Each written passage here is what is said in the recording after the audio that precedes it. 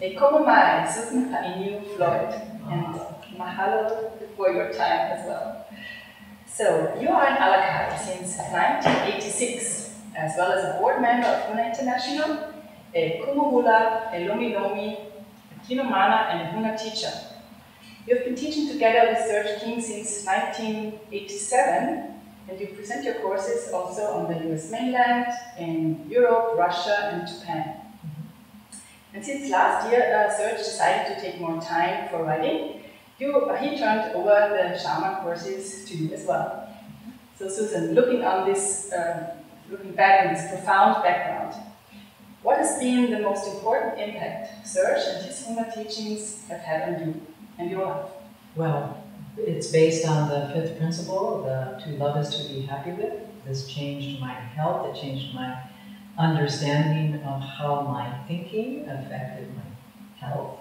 And that tool is an ongoing gift. And that's why I began to teach. It was not my thinking that I would do that. But sometimes when things help you so much, you can't keep them inside. You have to share. Absolutely, yeah. You know, one of my happiest and most joyful memories with you is a sunrise on Hila Koita chanting and dancing the Kalana Hula. It was a very special ceremony.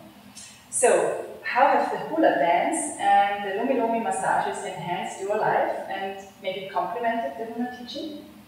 Okay, well, movement is really important for staying healthy, and at least that's part of my EK, my understanding and my belief.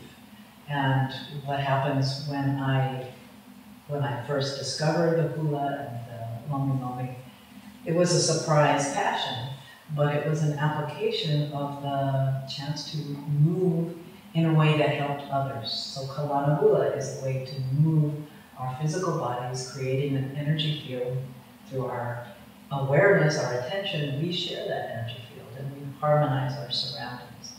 In the dancing of the Hula, very similar. Stories were shared that were teaching stories. And this kind of sharing often helped heal the people who were doing it, performing it, and the ones who were watching it. So the doing of the Hula is a very healing motion. And the Lomi-Lomi that I learned is a Lomi that you have to move in a very graceful way so you cannot disturb what your hands and arms are doing to help the person's muscles relax. So the Hula, which divides the energy field of the upper body and the lower body, allows the lower body to generate motion and energy, and the upper body to do the work it needs to do. So it was a perfect coming together.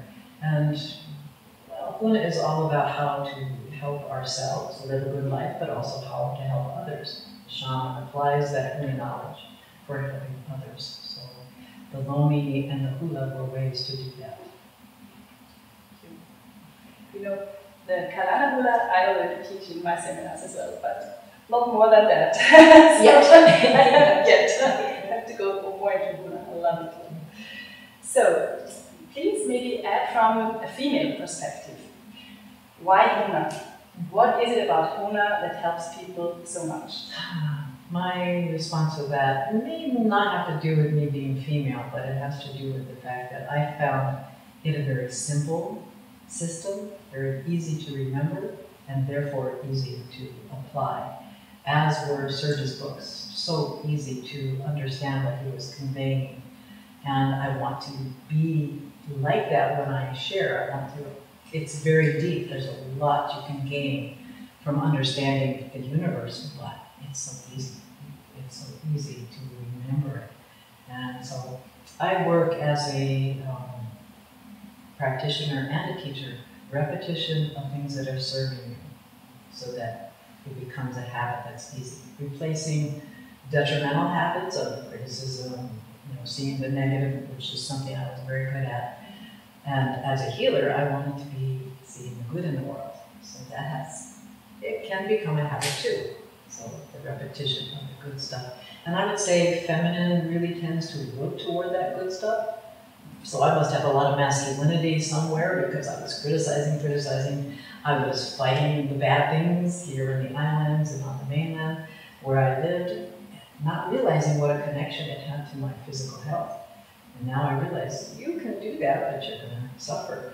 Better to be for the good stuff and really hold that vision. So for me, what I've taken is to look at the world, and this is the real crux of it. Look at the world. Don't hide from what is. Learn about what's going on in your village and the greater global village. See it, but don't criticize it. See what's going on, and then at the same time you are holding that vision of what is, you overlay a vision of what could be, what you really love to see existing. And then somehow the two harmonize, the stronger vision of what could be. You charge it up to the best of your mind and let that vibrate, and the other one just dissipates. So that holding the dual focus is really important, especially in today's world situation.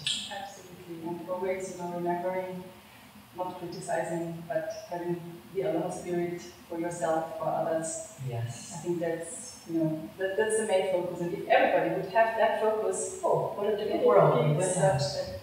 Absolutely. So mahalo, big time. Thank you, Susan, yes, thank you for being here. I look forward to seeing you in Austria. Absolutely, we will stay in touch. Mahalo.